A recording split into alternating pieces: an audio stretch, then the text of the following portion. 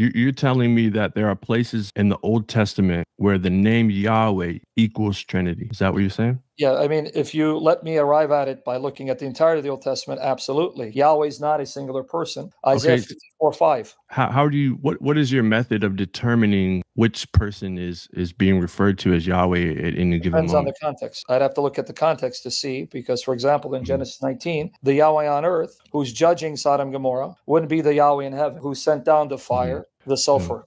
If here we're disagreeing on the main foundational premise on each of our theology, because I'm telling you, along with Trinitarian scholar Murray Harris, that God, the title God, never equals Trinity. For instance, when we read in Genesis 1, it says, "In the beginning, God created." We should never read that in the beginning, the Trinity created. But you agree that if what I'm saying is true, it would greatly affect the way that we read the Bible. Would you agree with I that? don't know what you mean by if I agree. That if I agree with you, that For instance, Genesis 1, there's a huge difference between saying in the beginning God created, or in the beginning the Father created, and saying in the beginning the Trinity created, right?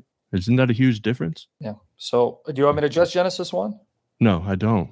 I want to You're bringing it build. up. I don't. So, what do you want me to address? The way we interpret the Old Testament is in light of the New Testament. I'm a New Testament Christian. I don't ignore the New Testament exegesis and explication of the Old Testament. So, if you're asking me how I deal with Genesis 1, are you asking me as a Christian who believes the New Testament? Then clearly in Genesis 1, the Elohim there, though doesn't include the Spirit, not because he's not God, because in Genesis 1:2, the Spirit is distinguished from God. Most definitely Elohim would have to include the person who becomes the man Christ Jesus. So I can address these points. That's why I'm saying your approach to John 1, personification, is not going to help your case. So what do you want me to do exactly? What I can say is that what is now debatable is whether or not God ever equals Trinity. I'm telling I was you. going to address that, but you don't let me address it. And now let's look at the creation of Genesis 1 through 3.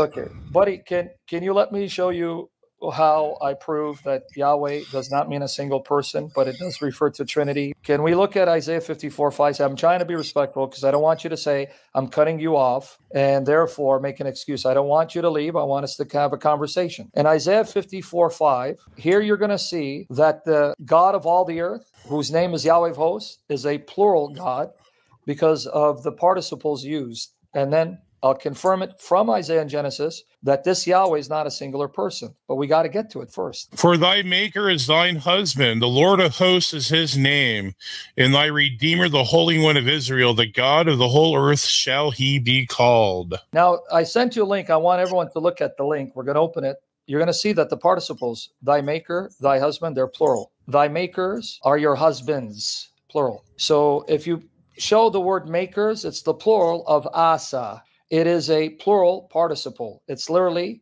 your makers. And then when you look at the word husband, it's the plural of Baal. Your husbands are your makers. And yet the husbands who are their makers is the one Yahweh, the God of all the earth. How does your position account for the fact that here, and this is not just one, there's others too, Ecclesiastes 12:1, and so on and so forth, which we'll look at. How do you account for the fact that Yahweh God is now identified with plural participles, making him creators, husbands, and makers? How do you account for that as a Unitarian? I'm not an expert in Hebrew, so I would have to investigate it further. Well, he just showed you. In fact, here, Ecclesiastes 12:1 in Young's literal translation. You don't even need to have the Hebrew. Now, why is this interesting? Because in Genesis 1:1, it says, bara, singular, Elohim, bara, created. And yet here you have the plural form of bara, speaking of God as creators, thy creators. And here you're going to see that's how Young literal translation renders it. So you don't even need the Hebrew. I'm going to bring the Hebrew. Remember also thy creators, capital C. Young actually put a capital C there. Plural, creators. In the days of thy youth, while that the evil days come not, nor the years have arrived, that thou sayest, I have no pleasure in them. Okay, so creators, why is it plural? Because now I gave him the link, interlinear. You're going to see it's the plural form of bara. It's plural for bara. It's creators, not creator. Why is the one God called creators, husbands, makers? You go to one single translation as if that's... Show him the Hebrew. It's right there. What I is should, it? Plural? but which version of the Bible translates it like that? They don't Besides need the one, beside okay, they don't need to. Okay, I'm just telling you that I Okay. told you I'm not an expert in Hebrew. Okay, but you said I, you I wanted to told you crucify the Hebrew Bible, right? I told you I would have to investigate it further, but I'm telling you, it seems to be a huge mark against what you're saying when no translation translates it the way that you're translating it. Do you know why they don't? It's very easy. So that people don't think that the plural means there are multiple gods. They're not multiple gods. That's the whole Why point of would they being think that? Why would they because think people that? like you would come and argue the way you do because of people like you. Okay, that's conjecture. And Okay. You want have to stay with have you? exegesis, or we're going to go off topic? Because I've been trying to No, exegete. We've been going into I sermons. no, I hear your point, but I made my point that Okay. not a single person interprets it like that. You provided one for Ecclesiastes, but then you're saying the reason they don't do it, you made a conjectural assertion Okay, about why they can you don't do deny it, it's but you have plural? no evidence. Okay. What's that? Did you see it was plural though? Did you deny? Okay, Yes. he showed you Yeah. the Hebrew. It says plural of bara. So if it's plural of bara singular, what would that make Yeah. it? If it's So, plural. so is your what you're saying there is that anytime we see something like a noun that's plural, it refers to multiple persons? Is that what you're saying? Well, the argument of the Unitarian is there are thousands of cases where the singular pronouns are used for God, proving he's one person. When we flip it on you, say, well, hold on, wait. There are several occasions where plurals are used to show that singular pronouns only prove he's one God, not one person. Now you're saying, are you saying that plural participles and verbs and adjectives prove they're multiple persons? That's the counter your objection, because your argument is that since that's not my argument. Well, that's what Unitarians argue. You've never used that argument because I don't follow. No, you. I don't. No, I don't Okay. use that argument. Okay, that's fine. not the argument I'm making. Okay. Sure. So now in Genesis 1, the Elohim there that creates, was he alone or was the Spirit with him? Who's he? The Elohim, because I'm going to say he for convenience sake. The Elohim. Because but who is he? Elohim, are we talking about the Elohim? You mean the Trinity? No, not in that case. It would be Father and Son, according to John 1. Oh, okay.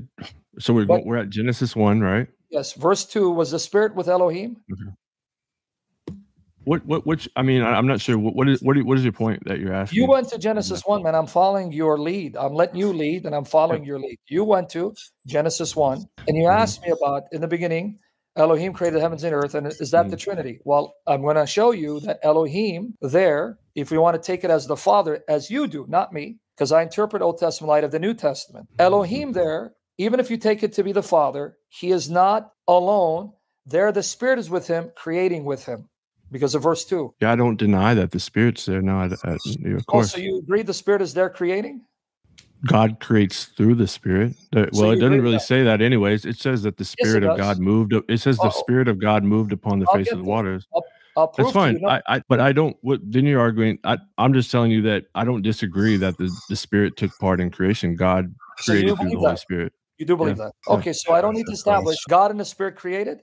Yes. Well, okay. Hold on. I want to because you say God and the Spirit. Is God the Trinity, or is God just one person? I thought I just made it clear. I'm going to repeat it again. In this particular context, if I read in light of the New Testament, Elohim is the Father and the Son. Okay. So let's look at Genesis. Yeah. Forget the New Testament. I'm going to go with you. This is the Father. So the Father and the Spirit, you admit, created. Yes. You just admit the Spirit is a person that the Father talks to, because in Genesis 1:26, he's talking to the Spirit. What's that? In Genesis 1:26, we're not there yet. What? We're not there yet. That's completely different. No, we're not. We're talking about Genesis 1 through 3. That's what I said. But you want to jump. You want to jump to Genesis 1:26. That's not how exegesis works. Dude. It's not part of the context. Oh, so 26 is not. It's from the book of Job. No, first he's creating the cosmos, and then you're talking about the formation of man.